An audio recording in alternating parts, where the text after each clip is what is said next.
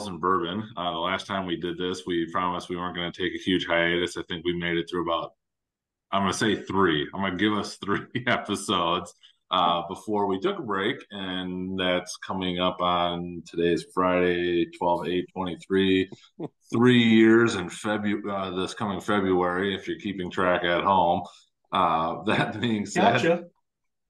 part of the reason, and I'll get into this, is a lot of things have changed, and Clinically Pressed is now turned nonprofit. I always had this idea of having a clinically pressed co-op, which would be its little mini podcast network, but you kind of need more than two or three podcasts in it. So this is going to be number four we're going to throw into the mix, which is part of the reason for getting it started up as well, and also for the fact that we just haven't really done a good job of keeping up on any kind of regular basis. So we're going to use this as an excuse.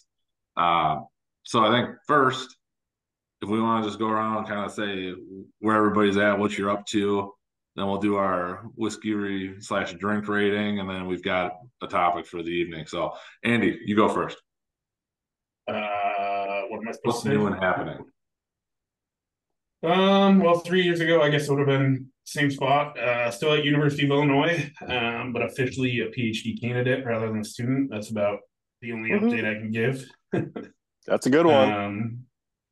Yeah, one step closer. Hoping to finish up and move on to a postdoc somewhere TBD. Coming here in June, hopefully. Nice. But yeah, not super much change. Just still trying to be productive, still trying to work and contribute. AJ. I work right down the hall from Joel. We're in the sports medicine department, Mayo Clinic Long Health time System. listener, first time participant. Yeah, that's right. Joining the rotation. Still trying to do whatever research we can over there in Mayo Clinic. Still do quite a bit with UWL and their athletes over on campus when we can, and then certainly added the firefighters into the rotation. They've been a nice cohort to work with and done some cool projects with them, and hopefully just scratching the surface on other stuff with that department locally or others kind of across the region is the next step. Yeah, and kind of as AJ alluded to, I moved out of the collegiate setting, now working in the sports medicine department, support an orthopedic surgeon, and then kind of make up my job on the other days as the day comes. Doing a lot of stuff with the firefighters, which is fun. They're a good group. Definitely makes you want to be a firefighter when you kind of work with them, as we've witnessed from several people that have helped us collect data. All of a sudden, there's an interest in the profession. Um, yeah, God, if it's been no, I guess if the last one was in 2021, we had our one kid. We have our second one now, who's 17 months old, 3-year old. So that's keeping life busy. But other than that, things are good. Always good to catch up. Yeah. Um, what we're drinking tonight, Andy. I I think we have rated it on glasses, and we pretty much always came up with the same rating, but that's okay. whiskey's good, and that's He's all that good. matters. I'm lucky enough to have a very generous friend who loves to his love language is gift giving. He has provided me a beautiful bottle of Blanton's. You can't go wrong. Very nice bottle. Maybe not as prestigious as people chase it down to be, but still a very good whiskey. Um, I never tried it, and that's why the bottle's almost gone. When you share it with all your friends, right? Oh yeah, yeah. That's 4.6 glasses. 4.6. Smooth, sweet, and it's just beautiful whiskey. AJ, you're What's the not much of a whiskey guy, are you? Crown is probably Apple, the my, Crown my Apple. go-to. Yeah. But I'm drinking Bent Paddle tonight out of Nice. Duluth. I was just gonna ask, what's the scale out of 4.6? Out of five. Five. Five. Okay, well, that's a really good rating, man. Oh, it's a great whiskey. Yeah, I would rate these probably around a 4. I really like them. They They're do good some good brewery out of stuff. there. Yeah, that's what I'm rocking tonight, Joel.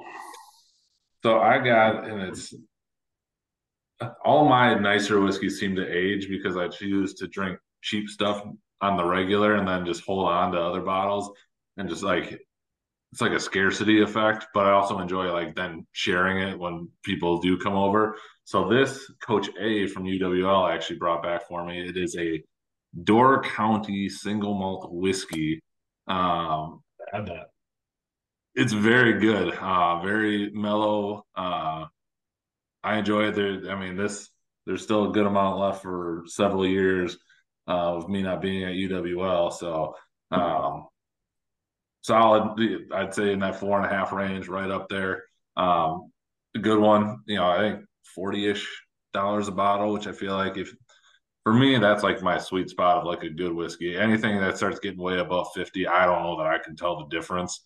Between a $35 bottle and a $40 bottle, unless it's something dramatic with how it's created or the profile. So yeah, it's a good one. I was going to bring out the Four Daughters, which now does whiskey, um, along with all their wine and everything else. But there was very little of that left, so we're going to save that for another day, so I can get a little bit of a replenishment on that one. So, yes, and if we once we polish this off, we'll switch over to the cheaper stuff, which is usually a handle of Jim Beam from Sam's Club because it's cheap. Good old But Sam's ultimately Club. not that Always been bad. there for me. But ultimately not that bad. I don't mind it at all. I still go with Doc Doc's Uncle's recommendation and drink Old Forester out of a plastic bottle. Nice. Yeah, they don't have it. I did try some Evan Williams, which is also not, I mean, again, I'm not a connoisseur. And when you're just wanting a decent pour, but you don't want to have it cost you $8 a Well, glass, well, I don't recommend McAdams if you're looking for the cheap stuff. Nick Adams. That used to be our camping whiskey. You get like a 175 of it for $10 and head up into the woods.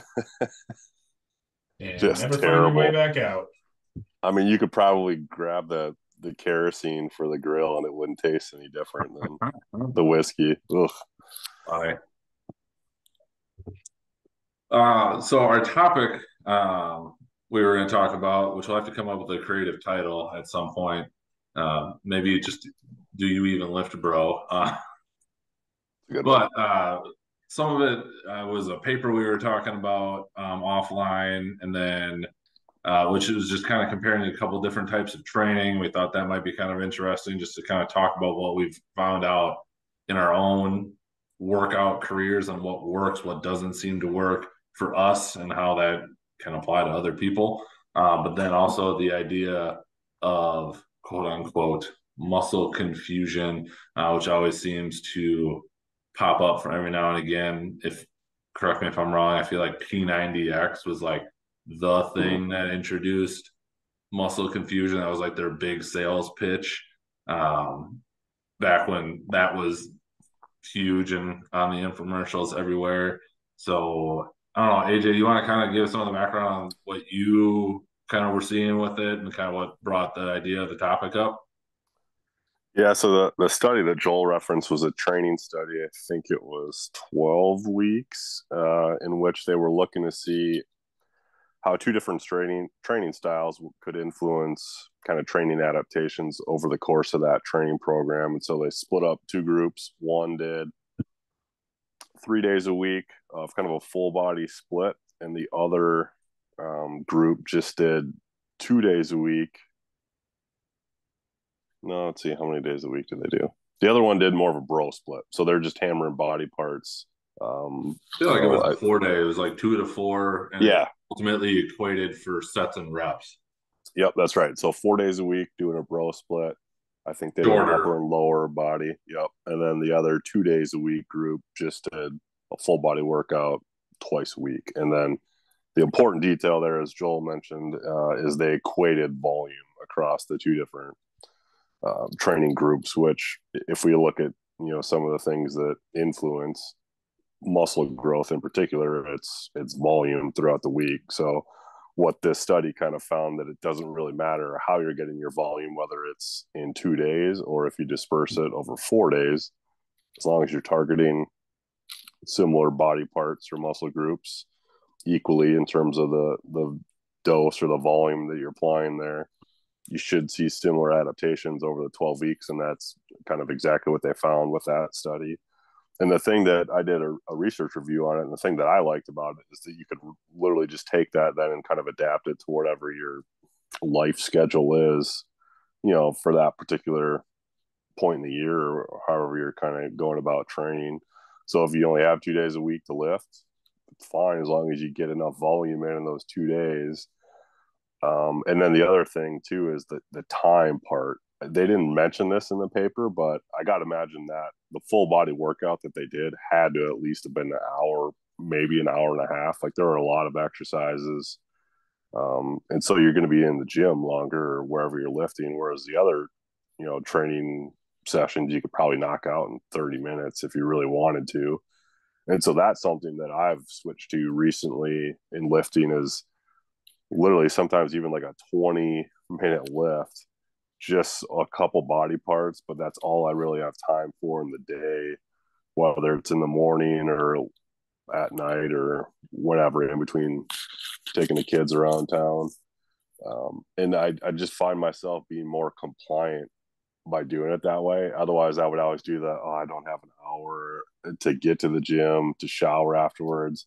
Like it's more or less 2 hours that you got to find. I just didn't have those big blocks of time anymore. Whereas carving off little 20, 30, maybe a 40-minute, workout slot was just easier to kind of consistently do for me. So that's what I resonated with when I read that. It was just kind of nice to see that played out in the literature a bit. Yeah, I totally agree with you. That's something I've tried to figure out. Like we were talking today when we were coming up with the idea, like 9 to 10, 12 at the most, like movements in a workout is basically all I get in before something's going on or a kid was waking up or, it's the end of the day and I just don't want to do anything anymore. I even tried to mess around with that a little bit back when I was doing more of the programming Andy had sent me, as not knowing what the morning was going to be. Because even if I started working out every morning at 5, sometimes the kid doesn't wake up till 7. Sometimes the kid wakes up at 5:15. And so like if I could at least get like the big movement in of that day, bench, the squat, or the deadlift, at least I was getting something done, and it was more of the compound. It's not like I just went down there and was able to get 3 sets of curls in and call her a day. But definitely trying to figure out like in my little home gym what little try set I can do, or just kind of try superset to use as much equipment as I can, but still hit as many body parts without fatiguing out. I meant to screw around with the 1x20 program, and did like one and then rethought my life because I thought I was going to die after several things. So I need to revamp that and get a little less ambitious from the beginning. But it is one that I'm thinking about trying again. Just basic concept of you pick. I think you're supposed to try and get upwards of 15 exercises in is the goal, but you do one set, 20 reps, and even at lighter weight, you hit 13, 14, and things start to fatigue pretty hard. So it is not easy, especially on big movements, to get to 20, yet still use a weight that you think you should be using. I think they were recommending kind of about 60% potentially of your max. And I tried doing that on squat and that sucked. It was not not fun. So we're gonna retool that one a little bit and maybe start with a little less ego and see what happens. But I'd be curious how that one truly goes. But again, something when you talk total body, you can hit a lot of muscle groups when you just got to do 20 reps. If you can keep going through it. So yeah. Yeah, and I know like some of that again comes down to the training goal specifically. Like Andy, do you think that like matching volume and stuff like that is the same for the strength and power world is for just more of the bodybuilding style? Okay, sorry. I didn't realize Mike was muted. Ask that again one more time. So, like, equating volume from one workout style to the next is really the most important variable there. And again, you can disperse that volume really however you want throughout the week for muscle growth. But in terms of like strength and power, would you say it's a similar type of situation or a little bit different? So I mean, it's probably a little bit different, especially in terms of like maximal strength of power. When we get into that realm, a lot of times it's kind of a practice issue, right? So like, sure, you can get stronger by doing a lighter weight for a lot of repetitions, but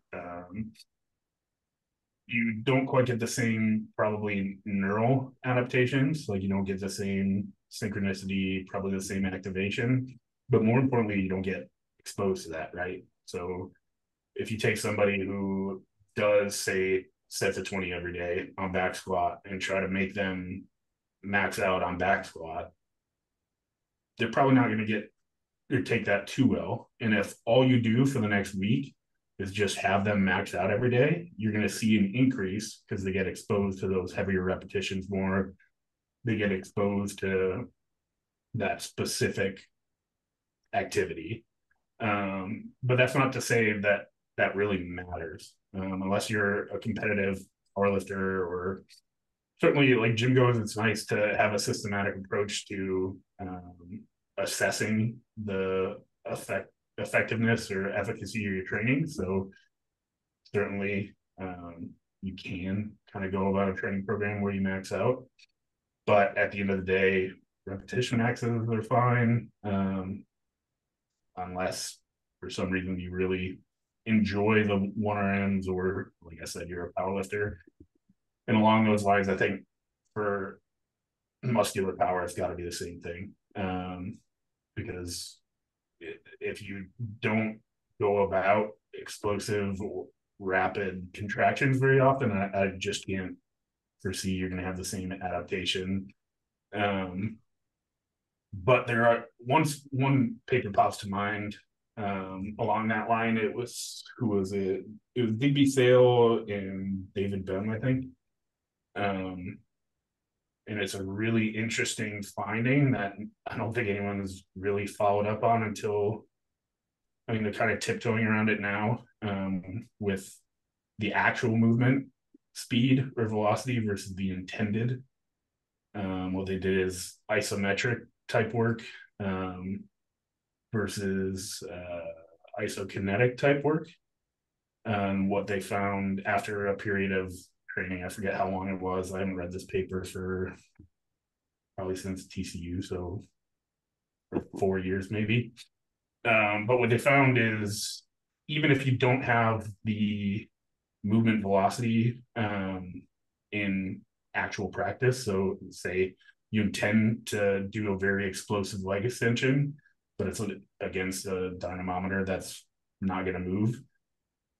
If you intend to activate that way and do an explosive one, the adaptations match exercise where you move in that way, where you have the free actual motion. Weird. Which kind of makes sense if you think about it. Like I said, I haven't seen any follow-ups on it, but why would actually moving really matter? Whether you move or not, the muscular contraction, I guess I go back and yeah, forth. but you're not getting any of that stretch shortening cycle response that I would think would be needed there. Yeah, but think about like a leg extension. There's no stretch shortening cycle for that you just movement. have Yeah, a very high, like a very rapid release of calcium. You have the very high activation because you get a really large descending signal to the muscle, right? All the things are there, whether you move or not. And I think that'd be a really interesting kind of place to explore that I don't think a lot of people have. kind of reminds me of the cross training or cross education type of concept, where like you just train unilaterally and you actually can see adaptations on the other, side. I just think those things are so cool that, to your point again, like the muscle's not even moving, not even contracting in that situation, but you still get that kind of neuromuscular crossover that seems to still be able to play a role in the unused limb. Yeah, We but try to use that a certainly, lot in rehab as like no excuse not to do anything. I mean, Just that's what I've continuing to do stuff. that's all I've been doing in my garage gym since the accident. Can't use the right arm, so I've just been hammering away on the left side, doing whatever I can think of for exercises. but certainly with the change in muscle size and kind of growth, yeah, I think it goes to exactly two really important points I think you guys brought up. What can you do regularly? Like the as soon as you guys started talking, the first thing that popped in my head is don't let perfect be the enemy of good. Yeah. What can you maintain to not let yourself skip out on a workout for all the reasons you brought up? Well, I have to go to the gym and I wouldn't have that much time and yada yada yada. And also another really good point is what do you enjoy? Um, The and I best think workout is the one you actually do, yeah, Yeah. or the 100%. one that you can actually stick to. I think going to that the only part of muscle confusion that I think is valid is if you get bored and if it the same type of stuff every day gets stale for you and it means you're not going to try and not have fun and put effort in, yeah, change it up every day. It doesn't matter. There's nothing Yeah. special about it, but if that's what'll make you enjoy it and kind of bust ass in the gym, do it. Well, I think that's why it became so popular is because people craved that. Oh, I need something new and exciting to keep me motivated to do stuff. They just didn't like sitting down and hammer away at the same workout every week and get better at it. So like Joel, you were saying with the P90X, like that's why that thing blew up so much is they were fun, exciting, challenging workouts, something different every day. You never knew what you were going to get. Just like we were talking, like if somebody's just starting out, like you can get a lot of strength changes by doing the same thing for quite a period of time. If you just progress your reps up, and then if those, you top out there, you start progressing a little bit of weight, like you can potentially go for quite a while. I almost wonder if that's, again, muscles don't think, muscle confusion, whatever you take out of it is, do you get almost like a dual effect with that is because you're changing things up? Like you just feel like you can get those progressive things, but you're just getting that much better because you are doing different things. You're recovering a little bit from doing one style, one day versus another one. Like, I always bicep curl. Like if I'm doing a traditional bicep curl on Monday, but doing a hammer curl on Thursday, and then when I come back for the bicep curl the next Monday, like both of those increase over time because yes, they're similar, but they're working slightly different muscles and how they're doing it. So that's why you're getting all these results by quote unquote muscle confusion when you're really just following some more like progressive overload. You just happen to be hitting more things. Not to Well, I say that think you that have to do that. well, I think that's I mean, when you get down into more of the technical side of the muscle confusion concept, like again, if you're changing exercise types or grips or angle, like you're going to be recruiting slightly different, muscle fibers and being used in different ways. So you'll still expand kind of the, I think, adaptations that you could get because of that. Like there are alterations from one movement to the next, even though they're targeting the same muscle group per se, but there's going to be some, slight differences every time. And I And think I people think also like that soreness that they get, from the novelty of a new exercise. Like, oh, must have really worked it yesterday. I'm sore. I did something different. yeah, I think uh, one other thing is the volume aspect, right? Like if you're doing, I don't know, I would keep using bicep curl, but it is, I guess, an isolated movement that's easy to picture.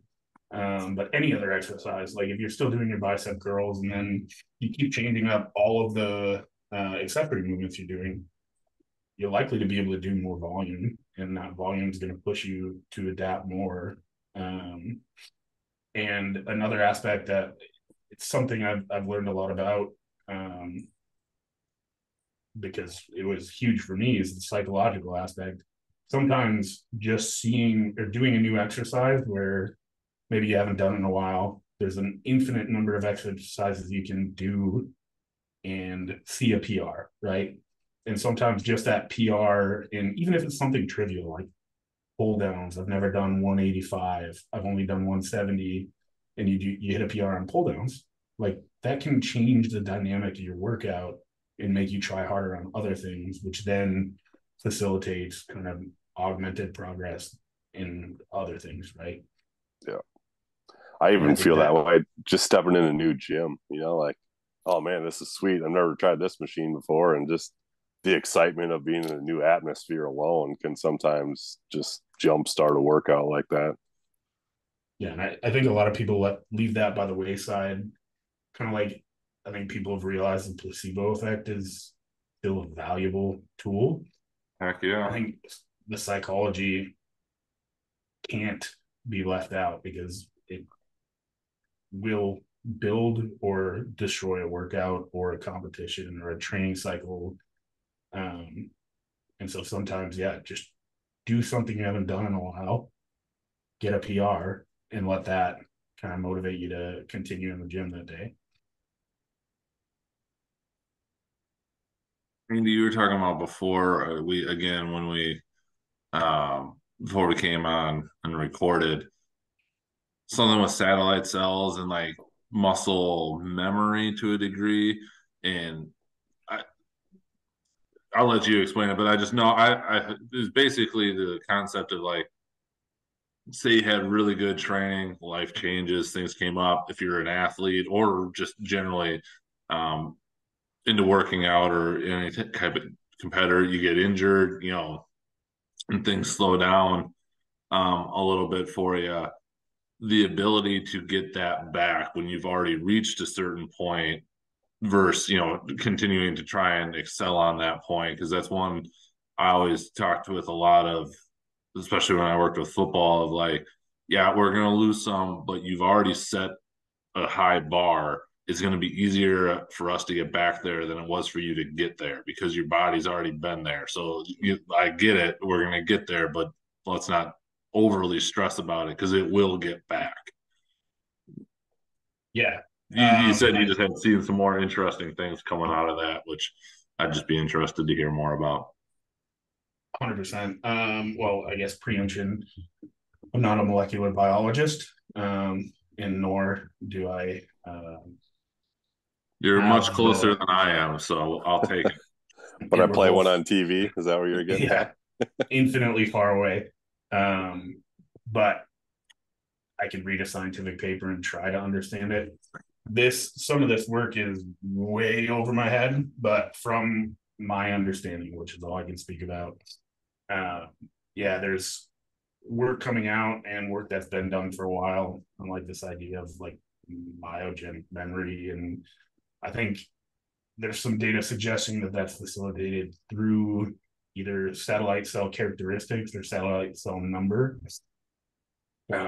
whereby if you train and your satellite cells adapt in some way, like I said, whether it's some intrinsic characteristic or the tool number, the location, whatever it is. And if you stop training and detrain for a while, it seems like there's some pathway whereby if you start training again, you get to where you were, even relative if you went to near to where you started training, much faster than you would if you had just started training. So basically, you get back to where you were appreciably faster than how long it took you to get there. And I think anyone who's trained and taken time off understands this just viscerally. I don't think it's just satellite cells, but you come back and you feel really bad about yourself for a little while, but after 2-3 weeks of kind of being in the gym, you're close to where you were and you feel just as comfortable as you were. And it's such a good feeling to know that it can come back and come back that quickly. Because as it's going downhill, you just get pissed. You're like, God dang it, I worked so hard. to accrue a certain level of strength or size, and then you just watch it go right down the toilet. But you try to remind yourself and come back pretty quick. Body is surprisingly adaptable. Thanks. Didn't There's a paper, I think Stu had a paper, Stu Phillips at McMaster in Cell, kind of discussing this idea. It was a review, I believe, or a secondary analysis of some stuff. And I could just be misremembering because I just read way more papers in the past month than I have in a long time. That would be a good thing to pull up and maybe put in the show notes.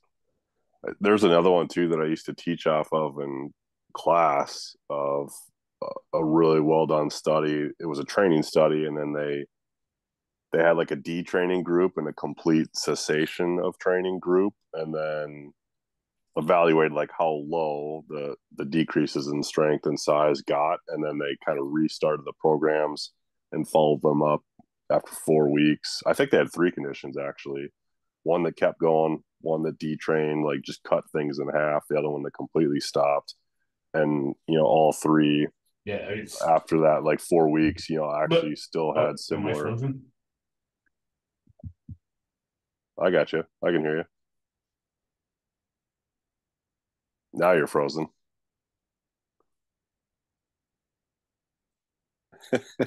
Thankful for editing. Yeah, good point.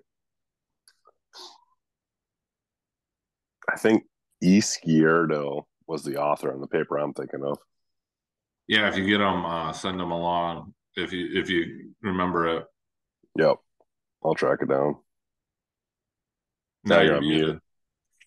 Yeah, I have no idea what's going on with my internet, but I pay way too much for this. Yeah, we feel that here too. Yeah, for both of those articles, if you guys could send them along, I'll link them up in show notes. I know from own personal experience, it's been the way that I've steadily crept myself towards 300 pounds. I'll start lifting heavy, get in a good place, put on some muscle. Life will happen. I won't work out, yet somehow my weight doesn't seem to drop with that. And then I start up again, and so all of a sudden I'm up 10 more pounds unintentionally. So you got to be careful if you do detrain that. You got to watch how you handle some of that stuff, because that has been how I've grown considerably since I graduated college. Well, I think along that line, I don't think this is the direction any of us were meaning to go, but I think it's important if life comes up to still try to do whatever you can. So it's the idea of exercise snacks, trying to do whatever you can. Like I tell my mom, that's right. If you don't have the desire to go to the gym, just try to move more. So when you get home from work, stand up and sit down in your chair 10 times, wait 20 minutes and do it again. Try to break up sedentary time by going for a walk, even 5-10 minute walk, get up and stretch, whatever. More is better. And there is an upper limit that I don't think anyone in their right mind, there are people who go above that upper limit, but all regular people probably are not even close to approaching of the volume that you'd have to worry about. Yeah. And I think just walk. Going for a walk for 10 minutes when I think, especially in professions like academia and research and being in a clinic, maybe athletic training might be a little bit different because you're up and doing exams and kind of treating and whatever. But certainly in academia, we get stuck at desks behind computers quite a bit. And if you can do the standing desk, great. If you can't, just get up and go for a walk, go grab a water, go to the whatever, 5-10 minutes, try to break up the sedentary time. I think there are enough data, and they're very convincing. Even Stu had that study where they had people just stand up and sit down, and they found greater cumulative muscle protein synthesis over the course of a day. I think breaking up sedentary time, I find instead of when I get that urge at like 1 o'clock or noon to grab a coffee, a lot of times I just go for a 15-minute walk, and it's way more effective than just pounding more caffeine that ultimately just makes me feel worse. Yeah, I've So even done that exercise snack concept with like strength workouts, usually on like lighter load days. Because the thing I like about that is I skip warm ups. Like very rarely will I go through a 20-minute warm up unless I'm working up to like heavy singles or doubles. You kind of progress your way up to it, but like I'll literally there's mornings like Joel's saying like, oh, I'm gonna get a workout in before the kids get up. You're like 3 lifts in and all of a sudden kids are up. It's like, well, I only got a third of the way through my workout for the day, but then I'll like after we get ready, we got 15 minutes before the bus comes. I'll do two just bang more it out. Yeah. exercises, and then at night, like same thing. Like we got a little time while dinner's getting made. I'll go do the last 2 lifts of the day, and throughout the day, I got my workout in. But it certainly took multiple attempts. Um, and again, like without having to do warm ups and stuff like that, because the loads were lighter, you're able to do that. And I think it's just a better way instead of, oh, I don't have time to go to the gym for an hour and 20 minutes today. Like if you have that mentality, I'd rarely get the amount of workouts in that I want to. And then I'm also spoiled by having a garage gym. Like obviously Yeah. that's not very feasible for everyone if they have to physically go to a gym to get stuff in. But I mean, I do have a cyclist too, or not a cyclist, concept two in my living room. Nice. oh, there you go. uh, We started telling the kids like we got a treadmill and a bike out in the garage. Like if they want to watch more TV, then we're comfortable letting them do or something. We'll say, all right, you can keep watching, but you got to go out and walk on the treadmill while you watch your show or whatever. So we're trying to dangle that carrot in front of them. I think it would be a really interesting thing. You met Max at ACSM. Joel, you Yep. haven't. In our lab, we have, I still think he's nuts, but he was director of sport nutrition for Notre Dame athletics. Okay. And then started, so he's RD, CSSD, just decided to change it up and get a PhD. But he is, I don't want to say nice things about him if he ever sees this. He is probably the person that epitomizes this idea so much. Half the time you can't find the guy because he's just pacing around in our big gym space in Freer and answering emails on his phone, or he's walking the treadmill typing and reading or whatever. He can't sit still. And I mean, it shows. Super fit dude, jacked. I mean, pretty ugly, but um, he would be an interesting, especially because he RD CSSD has the athletics background and kind of the transition. I think he would be an interesting guest to have on there. Yeah. Talk about this and a range of topics, obviously. Not to totally veer off our point, but that was kind of one of the styles we were thinking about doing with this. As we set this time, we just invite people to join, give them the basic premise, and just have a few more guests instead of just a couple people yakking at each other. So hopefully, if we get a streak going again, don't call it a comeback, but we can see if we can get that actually going. Well, he owes me an interview anyway because he volunteered to write an article for uh, CPSDA. Is that the organization? Yep. Um, Yep. and forced me to do a written interview. So I'll chat with him and see if he's willing to come on. That's a conference I'd really like to get to. I've heard those are good events. It's just He goes always every year. it's always like 2 weeks before ACSM. That's why I've never done it because I don't think I could swing both those trips almost back to back. But Should go to because ASM last this year, year. where's that one at? Chicago. Oh yeah, see, I was gonna say that the reason why I should have gone to CPSDA last year is because it was in Minneapolis. Minneapolis. Yeah, it was right up the road. Yeah. Tinsley was talking at it. But yeah, not to veer in personal No. conversation on a podcast that Not to brag, but we had 139 listeners on. I think a big deal. That's a big one. I think, yeah, it's this prevailing idea with both exercise, nutrition, everything, right? Change is hard, and doing things that are beneficial typically aren't that fun unless you're maniacs like probably most of our friends who really enjoy beating the hell out of themselves in the gym. I think incremental progress is still progress, and I think people underestimate like exactly going back all the way to one of the, I forget which one you said it, 1 day a week, huge. It's infinitely better than 0 days a week. And you can maintain a lot with 1 day a week. You may not be And you getting can gains, but progress. yeah, it may not be 100% as you much as can. you want, but you can definitely hold on to where you're at. And I think this is good timing for this because AHA just finally has come out and said resistance exercise is good for the cardiovascular system. Yeah, you just lift the weight Cardiovascular faster, fake right? news. That's not real. Yeah. Cardio? You mean lifting the weights faster? I think that would be, God, I might have to send you 2 papers, I think. Send them. Did AJ, did you read Stu's commentary on the age of resistance exercise for health?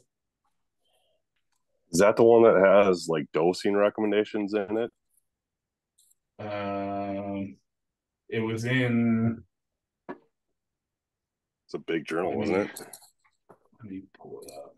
I think one of our former Lindenwood students was on that. I think I know which one you're talking about. He didn't publish so much. Dang it, Stu. Yeah, no kidding. Oh, he's got to have an H index off the charts. Oh, I'm on this. What does it say here? Oh, yeah, like 135. Thanks. Based on Google Scholar. Yeah, I'll pull it up. I'm not gonna waste time here, but I think previously everyone would basically had the idea that resistance exercise was bad for cardiovascular health, and I think it got a bad rap.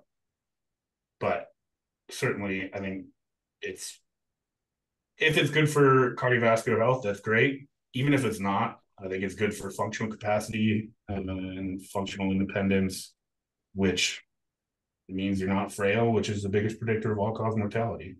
Um, the ability to take care of yourself is huge, both physically and psychologically. Lift weights and drink whiskey. This seems like a good time for a shameless plug for our new CP clothing store that we just opened up officially today with one of our first shirts having the quote, "I work out because I enjoy pizza and beer" on it.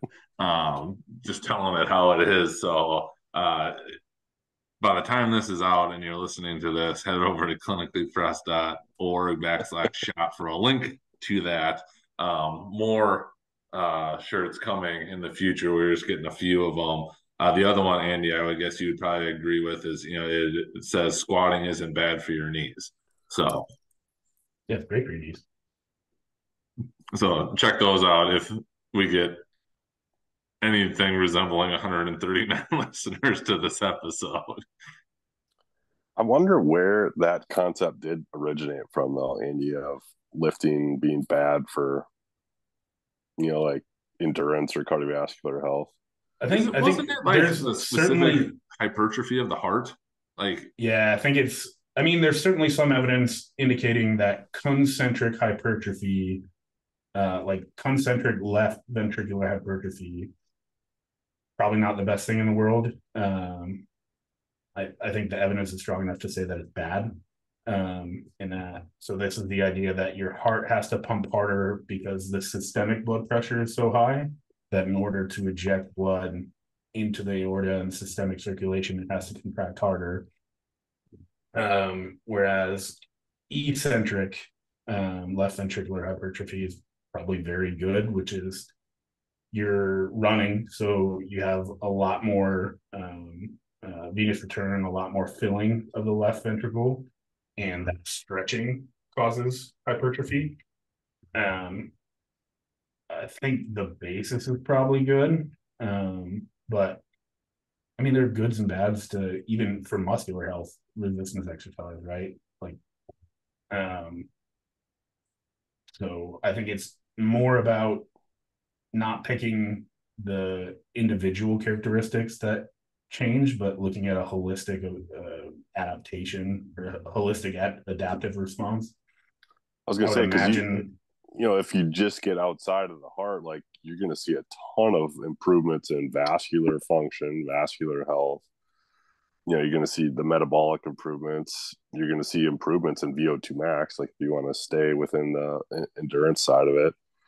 And so, like, there are a lot of other positives that often get overlooked in that kind of topic. But I guess, yeah, if you're just focusing on the heart, I could see that kind of. but I also think I think a lot of people think about cardiovascular health and kind of muscle health within the paradigm of an athlete.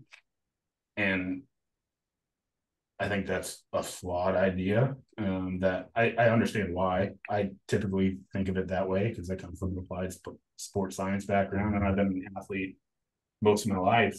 But I think when you really hone in on like the general population and just a recreationally active person who's lifting weights and running to try to be healthy, I think there's very little you could say that resistance exercise is negative.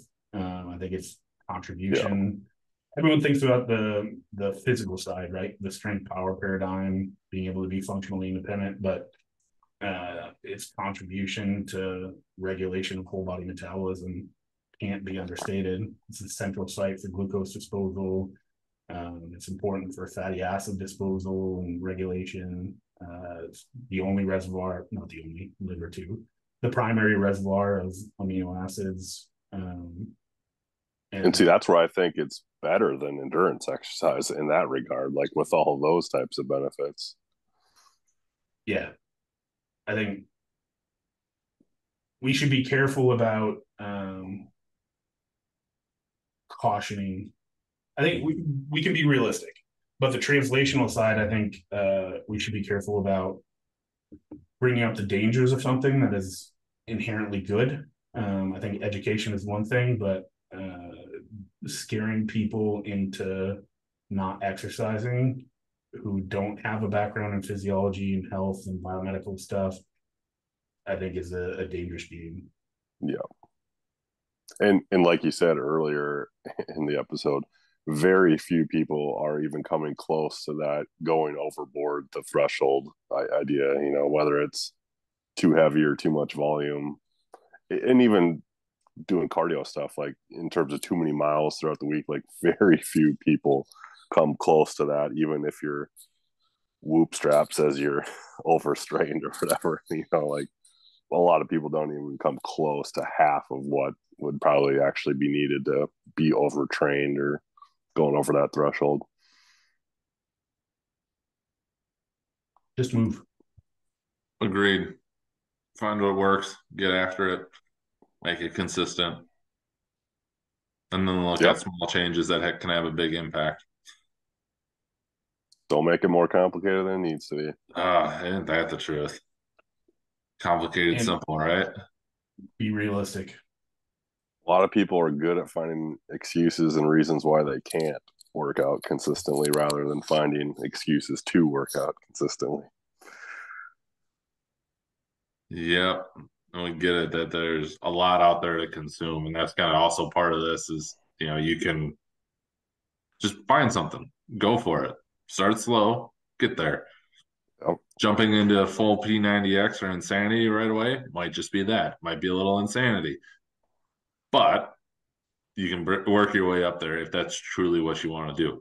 Or, as Andy was saying, you can go for a walk, work on picking up the pace, find a route you like, and then just try and walk it a little faster the next time, and then a little faster, and then a little longer. Just keep on going. Yep. Yeah, I think that's huge. This is the first year I got my average daily step count for the entire year above Okay. 13 above 13. 13,000 steps a day. Dang. Yep. Isn't that, I mean, I think it's so crazy. Americans, and I'm a fat guy, so I mean, I'm guilty of it. And I'm a fat PhD student candidate. So I'm behind a desk a lot, but I think the idea that people regularly get in America like less than 5,000 steps comparatively to developed European countries and particularly a lot of the Scandinavian countries, just getting 10,000 steps a day is probably, if I had to give one piece of health advice that was specific and measurable, it would mitigate a huge number of deaths Yep. in this country. And and it's embarrassing how hard it is sometimes to get there. It's even Like, when you look at So much in the winter.